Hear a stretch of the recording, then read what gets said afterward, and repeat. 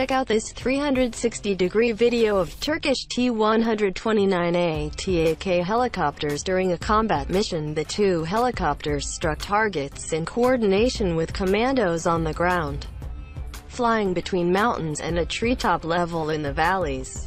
The Turkish Gendarmerie, or Jandarma, published on its YouTube channel an interesting 360 degrees video showing two of its T129 ATAK helicopters during an operational close air support mission.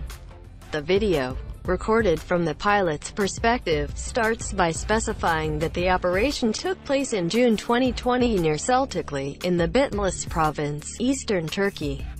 According to Turkish media, the two helicopters, identified in the video as J1071 Alparslan and J1453 Fatih, acted in coordination with Jandarma's commandos on the ground fighting unspecified militants, probably from the Kurdistan Workers Party (PKK), known for operating in the area.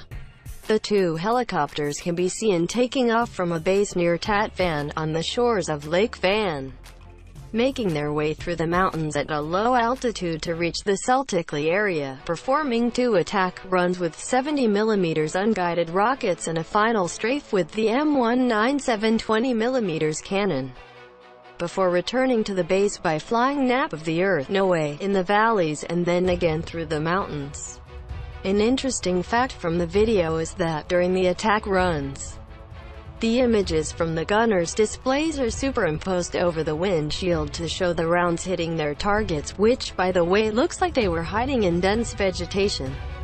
Nap of the Earth is a very low-level flight used particularly by helicopters to reduce as much as possible the exposition to threats and surface-to-air fire, flying at treetop level or even lower. As we can see at some point in the video, this type of flight is often used in films as it's highly dynamic and dangerous, leaving the place for distractions to the pilots, and made also a notorious appearance in the 2002 film We Were Soldiers, with numerous Al-1 Iroquois helicopters flying to insert air cavalry soldiers in the Iadrang Valley. The Turkish aerospace industry's Augusta Westland, now Leonardo, T129 ATAK is a heavily modified version of the Italian-made A129 Mangusta attack helicopter, designated AH-129D in the latest upgrade for the Italian Army, with Turkish avionics, weapons and airframe modifications. The program goes back to 2007, when Turkey was looking for a new tactical reconnaissance and attack helicopter for its armed forces. As per Turkish policy, the helicopters had to be produced locally with full marketing and intellectual property rights, meaning that the helicopter is now a totally different machine compared to the A129. The T129B ATAK of the Gendarmerie, Jandarma, coded J1453 Fatih. Currently, 60 helicopters were delivered to the Turkish Army and 18 to the Gendarmerie, with one lost in combat in 2018. These helicopters are in a so-called Phase 1 configuration and designated as T129Bs. Equipped with missile warning system, countermeasures dispensers and DIRCM, and capable of firing laser-guided rockets and missiles. Phase 2 configuration will reportedly add a laser warning receiver and new electronic warfare systems, also increasing the helicopter's payload. The T129 was also ordered by Pakistan and the Philippines.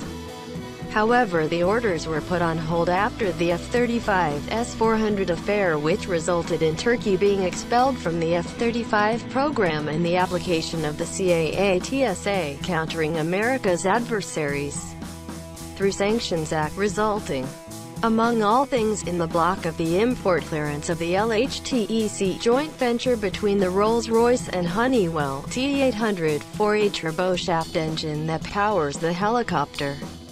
The Philippines are now evaluating the AH-1C Viper and AH-64E Apache Guardian, while Pakistan, after being denied both the AH-1Z and the T-129, is now evaluating the Chinese CAIC Z-10 attack helicopter.